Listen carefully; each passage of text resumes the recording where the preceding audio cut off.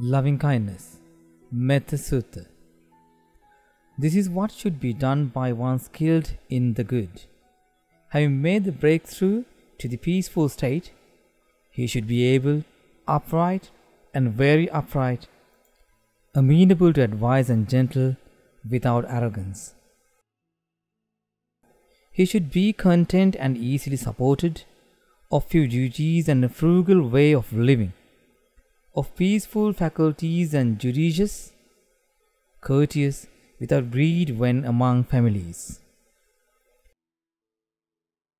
He should not do anything, however slight, because of which otherwise people might criticize him. May all beings be happy and secure. May they be inwardly happy.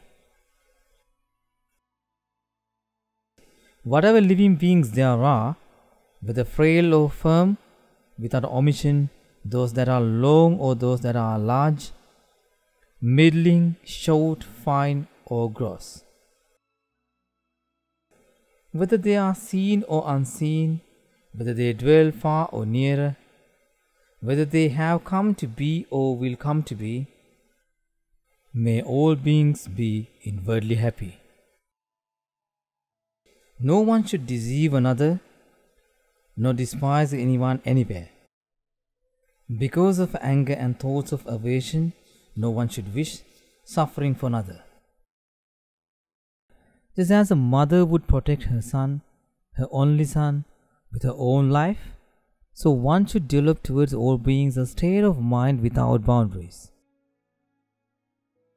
And towards the whole world one should develop loving kindness, a state of mind without boundaries, above, below, and across, unconfined, without enmity, without adversaries.